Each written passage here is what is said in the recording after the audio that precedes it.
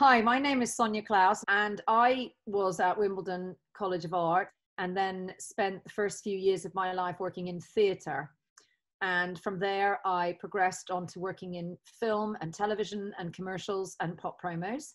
Eventually, just decided to do films and television. I didn't just jump straight into being a production designer because I felt it was really important to learn skills and to have knowledge, and I wanted that, and it has helped me certainly in my job.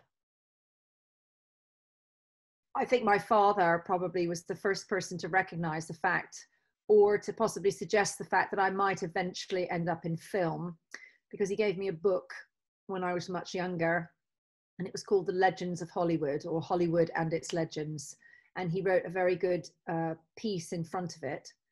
And because of that, I think maybe he realized that that's where I was going.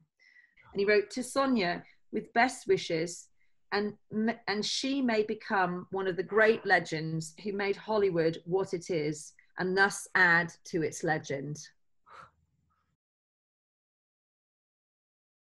I can remember one particular film because it was one of the biggest films I'd worked on, and it was when I worked on Gladiator. The only reason I remembered this is because there was a film that recently came out called Once Upon a Time in Hollywood. I was watching it, and there's a rather lovely scene where the actress goes into this, she goes to see this show that's being screened, one of her films, and she's sitting there and she's looking around to see what people's reactions are, and they're laughing because was a comedy, and she's delighted that they're laughing because they don't realize they're sitting in with the person that's on the screen, but she's enjoying watching them to see what they think of her. I remembered when I went to see Gladiator, it had come out, and so I go and see it, and I spent most of the time looking when bits came on that I knew I'd had a lot to do with. I was quite interested to see what they would think, these people. So I spent the whole time looking at people sitting in the cinema, and I still do that now. When I watch something, I still look to see. I'm still fascinated by that. I much prefer doing jobs where I get to build.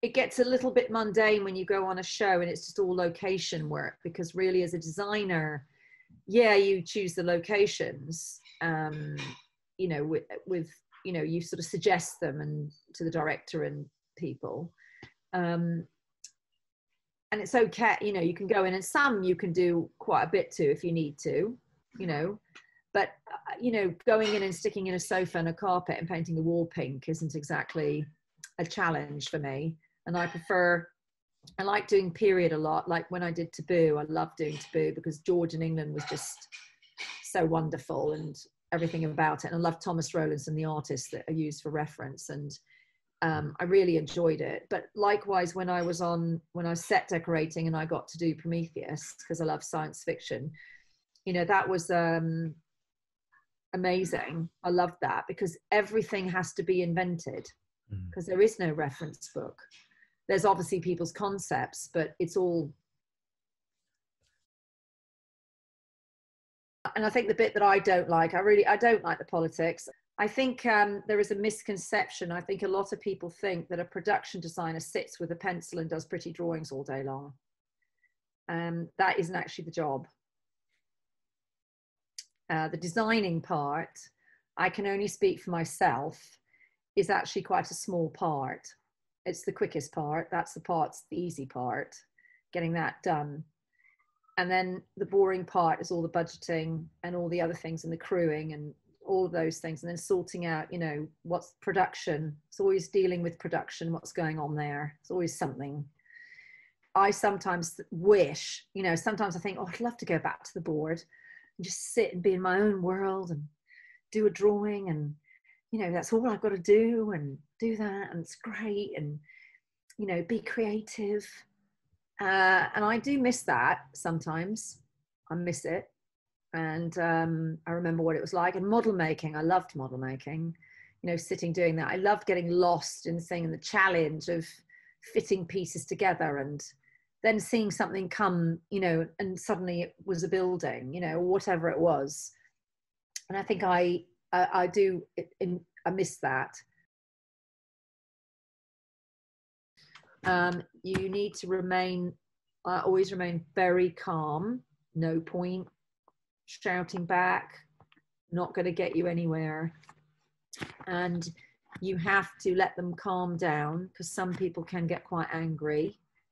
You know, if they've been working on something and you make a change, they take possession of it so much that they can't accept any change because they don't understand what's wrong with what they've done. And it's not that there's anything wrong with it, it's just that it might not meet the brief. It's gone outside of the brief. And you always have to go back to the brief, go back to the brand, go back to the brief, and explain that to them and just say, this is the brief, this is the brand. It's just going away from that, and we need to try and get it back. And it's it's different in every situation. It's not always that simple. Sometimes it can go on for days. Sometimes it can go on for an hour. Sometimes it can get resolved at that moment. It's quite a difficult role being a production designer, because you must never point the finger. He said, she said, your fault. It's not, because at the end of the day, if a mistake is made, actually it's on you, because you're paid the most and you're the head of department. That's what your job is.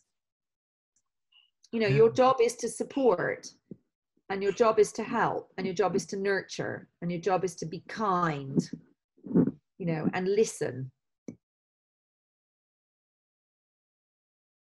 And, you know, who knows if a second wave is going to come and what that's going to do. But I think once people work out, like on Jurassic World, there's a lot of people on that and they're fine and they're working and they've got all their COVID stuff happening, you know. And I think once people work out how to cope with it, because this isn't going to go away in 5 minutes, and the world can't stop because of COVID, we have to work out how to survive, which is what people are doing, aren't they? We can't, not everything's going to stop. And next year, what are people going to do? Because if we have it again, they're going to want to watch telly, aren't they? They're going to want to watch something on their screen. They're not going to watch reruns. They're going to want new stuff. You know, we are in the entertainment business. That's what we do, don't we? People to join the British Film Designers Guild, because that will obviously help you. And we do have a forum that you can use to promote yourself. And that has given people a lot of work, because they get to meet other people who are also a member of that guild. And so I would say it's quite an important thing to do. I think a lot of people setting out at the beginning, they do feel a bit alone and a bit lost. And because you've had that camaraderie when you've been at university, you've all been together in a group, and you've had tutors to give you projects to do. And then all of a sudden, you're all by yourself and you've got to come up with your own projects to do. And it can be a bit daunting for some. For some people, they don't struggle and they off they go and they're up and away. And other people like me, I was a little bit slow to start, and I eventually got there. For me, the graduates and the people that we have as affiliates who joined the guild, that's the future. Because I was one of those once. And those people in 10 years are going to be me, aren't they? In 10 years, you're going to be 10 years, 15 years, whatever it is, or maybe less, you're going to be doing what I do. So it's really important to nurture those people, and you have to take that plunge. And so for anybody who is, you know, thinking that, you know, you're not going to get hired because you're a graduate, well, we hire graduates, and you got to start somewhere. So if somebody doesn't give you a break, how the hell are you supposed to ever get any experience? There's always this, people are always worried about this, you know, chicken and egg situation. I think confidence is a really important thing to have in the art department. And I think sometimes the art department, we get sort of slightly shoved into a corner by production, because they go, oh, those arty types, you know, and they kind of, in a way, you still get slightly treated that you're arty farty. So you're all right. You don't need to be paid that much. You know, you don't need to. And I think there's a skill that needs to be taught, which is missing for people to have confidence to stand up to when they go in and if they want to go and do their deal or whatever it is they need, that they have the confidence to stand up to a producer, not to be rude. I don't mean to shout and be rude. I mean to have that confidence and conviction in themselves that they have value and that they believe in their value. I don't know, I think it's a really important thing. And I think a lot of people get left beside the wayside who are really super talented because they just haven't got the confidence, you know, and you see them when they're in their 40s and 50s and you think, why aren't you a production designer now? You're so amazing. But and some of them are happy where they are. They just want to stay where they are. They don't want to become the chief and in charge. But in a way, they have the skill and the ability to, but they just don't have that confidence. I often look at portfolios and sometimes they're just all drawings that have come out of computers, and also a lot of them are very wrong. They're really bad because people just follow a program. They go and they write on their CV, I can draw in Vectorworks. Oh, I can use Rhino, I can use Maya, I can use Adobe or whatever, they SketchUp. So a lot of the time the people who know how to do they have to correct them all the time. They do make the mistake, and one mistake they do make is they send you their CV and it says, I'm a production designer. So if you're a production designer, why are you coming to see a production designer for the running job?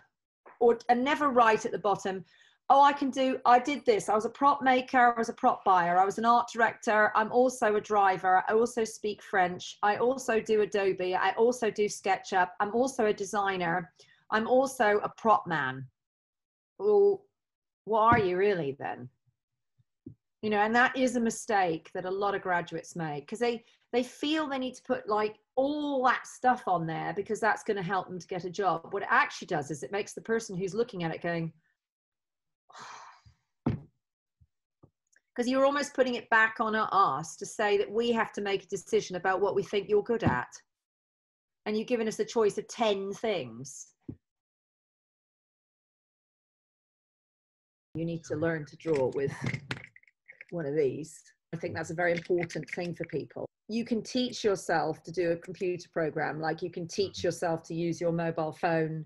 You can teach yourself how to use your laptop. I don't have anyone with me that can't draw with a pencil.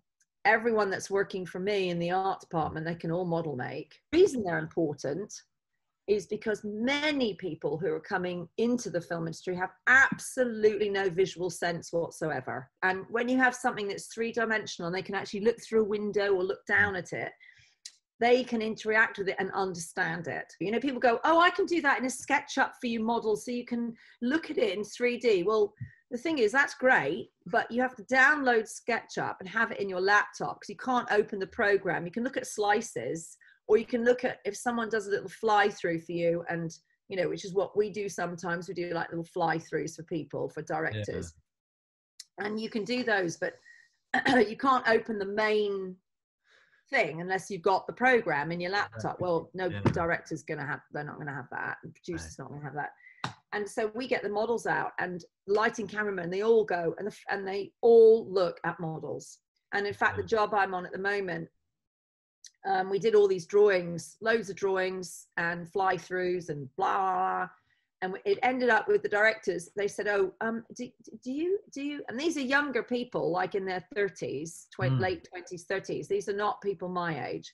And they go, oh, do you, oh, I don't understand where and I go, oh, don't worry, I'll send you some photographs of the model. And even on their laptop, when they can look at photographs of the model, it's really strange. I think it's because it's actually physical. You kind of get used to it when you're a freelancer. You have to expect you're not going to finish a job on Friday and start on a Monday. You have to expect you might have a gap of 6 weeks. And if it's not for you, you know, I say to people that come to me, how do you do it? And I was like, because I'm a freelancer. I've always been it, and I can cope with it. I can cope with it. I can survive. I will survive. But some people need they need to be PAYE. They need to be in a structured situation. And I can always tell those, because they're the ones that get anxious first. If they suddenly think they might not work for a week, they're like, and you're like, Jesus, you've got to be able to get through 5 days without earning some money. You need to think about it. And that again comes back to confidence. The confidence in thinking, about that, and being confident about yourself, that you're not going to be left on the shelf and that you are going to get another job. I think the clue is in the word that I use, the word people, is that they have to interact with other people. And that is so important, because of the environment that we're in. And you want to feel there's a solidarity amongst you and you're protected. And also you want to come in and be with those other people and want to come in. You want to wake up in the morning and think, I'm so excited about going back to work today. Not, if it's not right for you and it's not making you happy and it's not stimulating you and it's not giving you, we're only on this planet once. You get one go and you don't want to waste it. I think it's really important in an arts department that you feel when you come in and there's someone like me there, and I'm quite a strong personality. If you're not happy, you need to leave or change, but you must be happy. What did I say to myself? I did not have a clue that I would end up where I am now. I didn't really have any direction. There was nobody in my family in the film industry, and I fell into it literally at the goodwill of other people. And that's what happens when you're looking for a job and working, is it is a lot of who you bump into, or it's not like a normal job application where you see an advert for a job in the paper or something like that, or it's on some sort of website that you can go onto. It sort of doesn't really work like that.